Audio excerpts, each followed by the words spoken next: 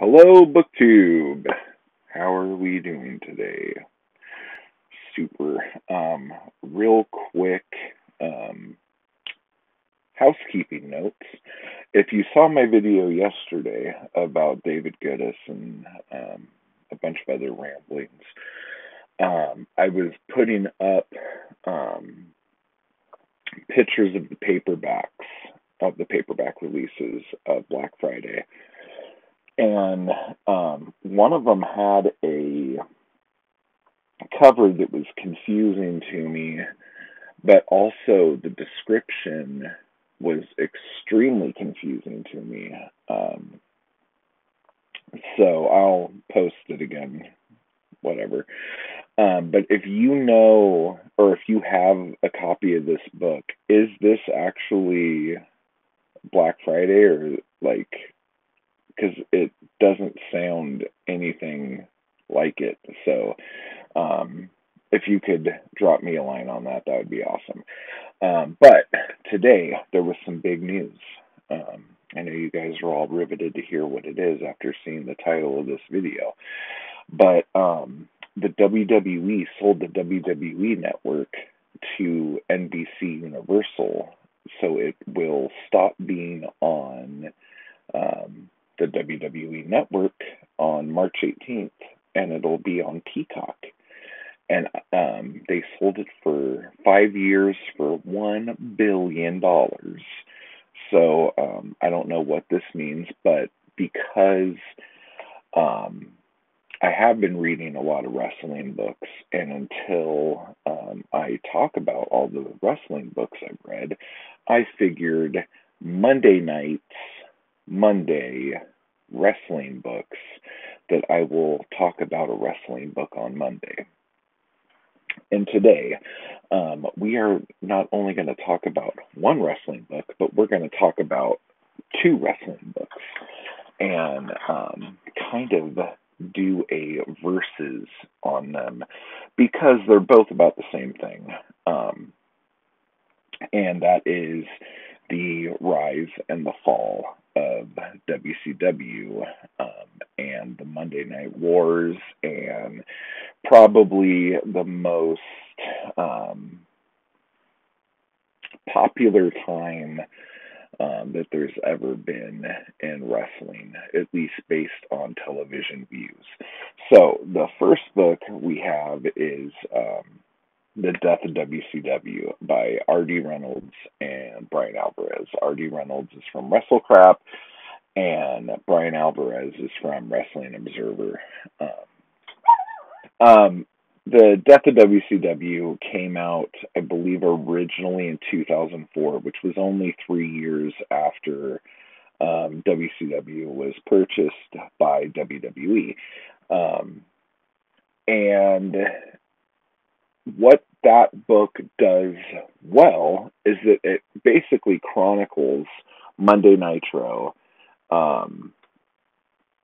weekly and explains the good and the bad. And so if you watched it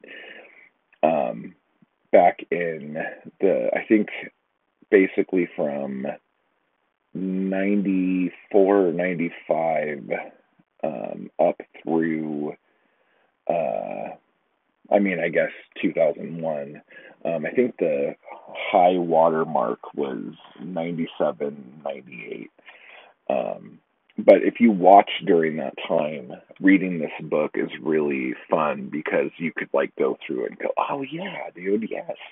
Yeah, I remember that. And so it's really cool. The downside of it, I guess, and this could be an upside depending on how you feel, but it is kind of snarky. So if you like snark, then you'll like this book. And I put the original cover up, but they have done a 10-year anniversary to it, and I think Brian Alvarez said that they're probably going to do another anniversary edition sometime. So that will be something interesting, I guess. So they've added stuff, and um, that is the version I read, the 10-year anniversary of the book. So this is a very fun book talking about, I mean, for those of you who don't know, in the early 80s or mid 80s, wrestling went mainstream. They broke the territory mold. They went, well, Vince McMahon and WWF went from the New York local market to expanding across the country, going national because of cable. And they made a deal with MTV, got Cyndi Lauper involved, had this just giant upswell. Hulk Hogan came in after Rocky 3. You had Mr. T. It was just huge. And then WrestleMania happened, and it just kept getting bigger and bigger and bigger.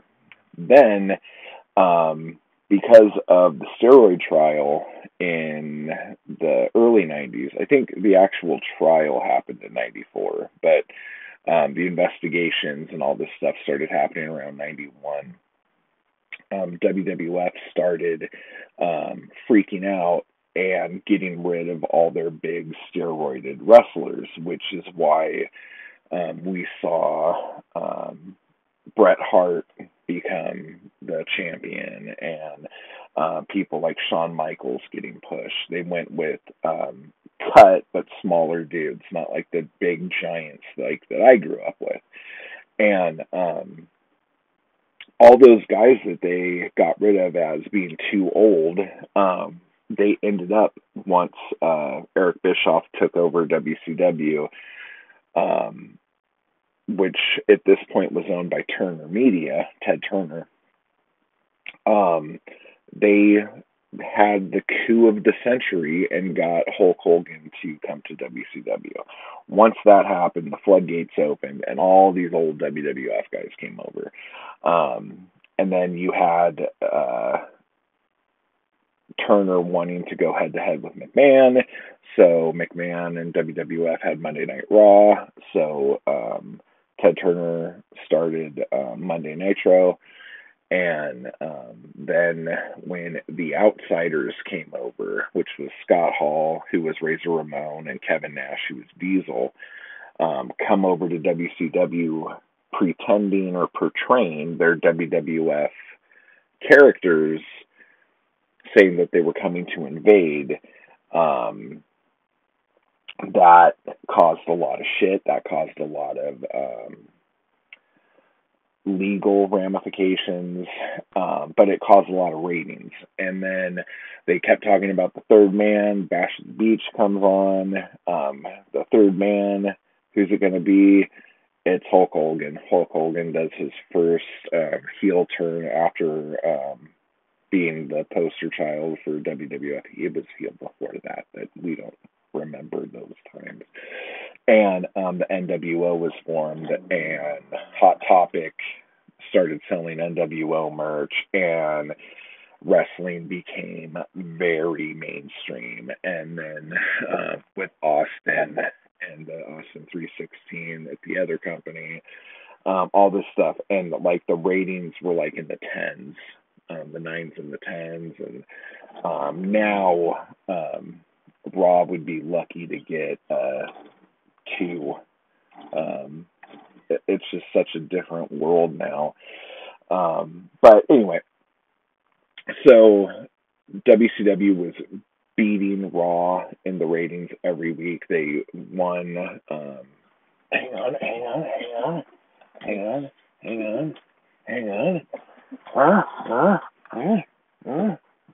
Okay. And the bottom fell out, and they started doing ridiculous storylines. They screwed up the Sting return. They screwed up Goldberg's undefeated streak, the finger poke of doom. The list goes on with the stupid things WCW was doing. And then in 2001, Turner sold WCW to WWF, and The Monday Night Wars were over, and Vince McMahon ruled supreme, let's say. Um, but um, the Death of WCW book basically talks about the ratings, the staff, like the talent, the storylines, what in there basically turned this product to shit. Now, we go to a newer book, which is written by a guy named Guy Evans called Nitro. This book, like a lot of people, I didn't understand why this book needed to happen because the death of WCW seemed very final. But this book, like, I would recommend this book to anyone who just wants to learn about television, television marketing, corporate takeovers, because this book does focus on all the hokey bullshit WCW did, but it also focuses on the bigger picture things, like Time Warner buying Turner, and then AOL merging with Time Warner, and what AOL thought about the television product and what they wanted to do to change everything. And it gives you a look at WCW from a corporate standpoint, because the biggest difference between WWE, then WWF, and WCW is that WWF was a wrestling company, whereas WCW was a division of a television company. So just seeing the ways that little things, and then at the end of the day, and you'll read this in the book, I'm not giving anything away. This is like pop culture history here. It wouldn't have mattered what happened by the time WCW was sold. Like, WCW maybe could have done anything, and it wouldn't have mattered. So it's just super interesting. It's a great read. It's very heavy. Guy Evans interviews everybody, like the accountant for this department. He interviews the head of human resources on beta, beta, beta, beta, beta, beta, beta. Like every corporate nonsense job you could think of, Guy Evans interviewed. Whereas the Death of WCW, they just commentated on how you would watch it and what kind of stuff you would hear backstage, kind of stuff. And there have been a lot of people, Eric Bischoff included, who really railed against the Death of WCW book and just said it was the biggest crock of shit ever, blah, blah, blah. At StarCast last year, or the year before, Eric Bischoff was on a panel with R.D. Reynolds to talk about the Death of WCW. And what it boils down to is that all the shit you're going to read in Death of WCW is true.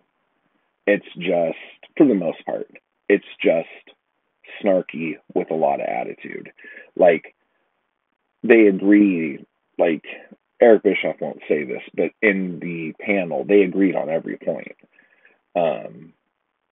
But I think it was just the way Death of WCW was written is why there's so much heat on that book. Because the Nitro book and the Death of WCW book, for the most part, tell the exact same story, just from different vantage points.